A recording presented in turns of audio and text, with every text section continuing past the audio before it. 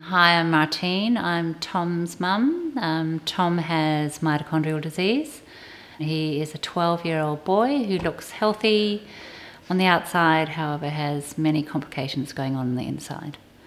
People don't think I look sick, but I've actually am sick, and I've got like a machine in my backpack, and I feed with like enteral feeding. He went below his birth weight by the time he was 2 months old. No one knew what was wrong with him. Tom was 5 when he was diagnosed with mitochondrial disease.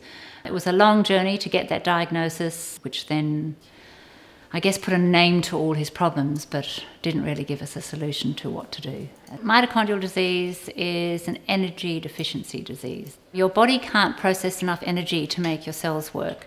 And if your cells don't work, your organs can die as they become damaged. Sometimes during sport like soccer or basketball, need to sit down sometimes, so I find it can be hard watching my other friends play while I need a rest. As there is no cure and very little treatment, it doesn't really give you much direction. You feel quite helpless. And it's trying to look at what other people do, but each patient can suffer in different ways. And the progression can be quite rapid.